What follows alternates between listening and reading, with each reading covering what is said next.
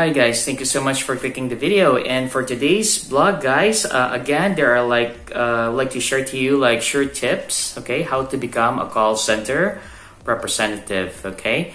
Guys, I know that there are a lot of people, a lot of you guys are messaging me. Sometimes you're telling me that maybe being a call center agent is not for me. I will stop now and I will not apply further. Guys, I would like you to, to stop for a while, okay? I'm sure in the past, you already decided to become a call center representative. So it means to say na you know that there are good benefits, right? Kung ikaw ay magiging call center agent, okay? So, honestly guys, hindi talaga to para sa inyo if you're a person wherein you stop all of a sudden, yung hindi mo na kaya yung stress and pressure. Kasi kung application pa nga lang guys, hindi mo na kaya yung pressure, what more if you're already working as a call center representative? I'll be honest guys, there will be stress, there will be pressure while you're working because it's a metric based type of job wherein all of your actions will be measured, how you handle a call. Okay? So, but before we go further, so focus muna tayo sa number 1, okay? How to be hired as a call center representative. Of course, number 1 is always try to improve your communication skills, okay? That being said, try to focus, guys, on your conversational skills, okay? Even naman yung mga Americans say, you thought that, they're using perfect grammar all the time. Not really, okay? They're just, of course, since they're native speakers, so natural sa kanila yung magsalita ng English. But most of them, guys, are only using, conversational skills lang naman. Mga basic grammar lang. And also, mind you guys, they're also using basic verbs, basic predicates, okay?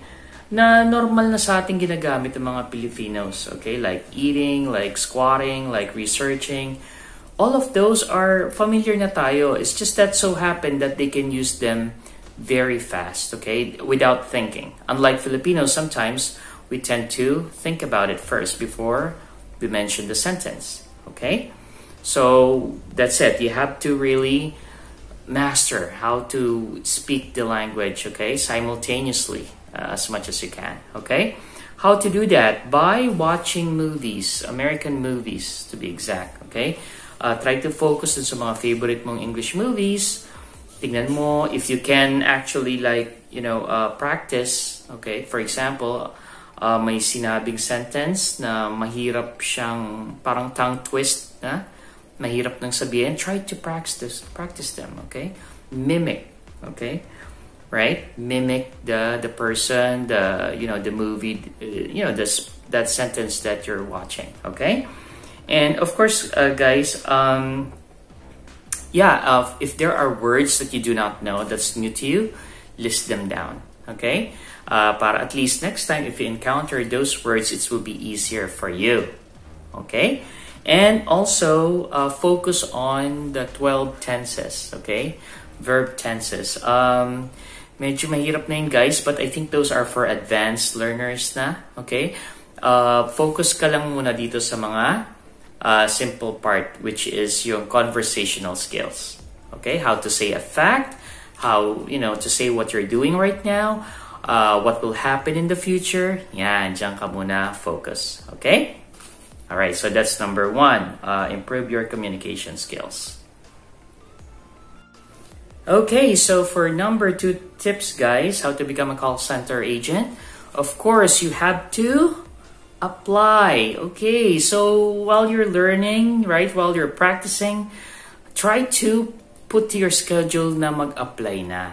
Okay, as I've mentioned before in previous videos, guys, you have to pick the top 3 or top 5 call center locations na malapit sa'yo so that it's easier for you to go there.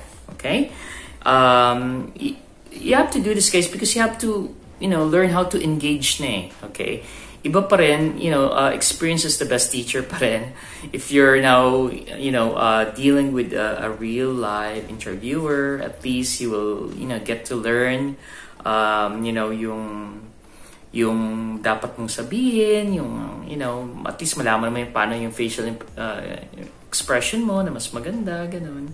And of course, it will speed up your improvement. Okay, trust me on that, because you will learn firsthand. It will speed up your improvement. Okay, and as much as you can, try to mimic or gayahin mo how the interviewer speak. Okay, malaman mo yan kung paano yung grammar style niya, how he used the pronunciation. Is it a very fast or is it very slow? So as much as you can, try to mimic the interviewer. Okay. And of course, write down the questions for future use. So since you're still trying out the application process, so try to write down or memorize kung ano yung mga kinwestiyon sa'yo, so that at least next time you know how to answer them. Okay? That's basically it. Try to also create your own scripts na, guys. If ever, unfortunately, you guys have failed, try to focus na sa mga scripted answers. What seems to be more natural pag ikaw yung magsasalita. Okay? So that's for number 2. And by the way, I assure you guys, in the end, you will pass. Okay? If you keep doing these steps. So let's go to number 3. Alright, so for number 3, guys, is you have to do your research, okay, about, a certain company, right? You have to know kung ano ba yung mga, what's about that company. For example, you're planning to apply in Accenture, or you're trying to apply in Legato, right? Or iCore. You have to know as much as you can. If you have friends there, that's cool. At least, they could provide more insights how to pass it. Para at least malaman mo rin kung ano yung mga accounts, guys, na hinahandle ng certain company na yan. Okay? Para at least you already know where to focus your energy. Okay? How to answer. For example, they're more on credit cards. So as much as you can, if you have like history of dealing with accounts or, bank financials, at least you can use that. Right? Or if, let's say, you're very familiar in using, online, okay? Those are additional, guys. At least during the interview, you can pull them out, okay? You can tell them, oh, I'm very good in using GCash. I know how to use the PayPal. I know how credit card works, right? So those are just additional in your arsenal, okay?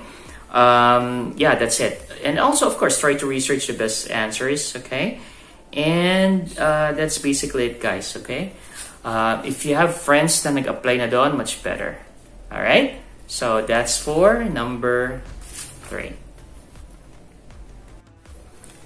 Okay, and lastly, by the way, guys, this is just an additional tip, as I've mentioned before during my blogs. Try not to tell them about your plans, if ever you have plans to go abroad.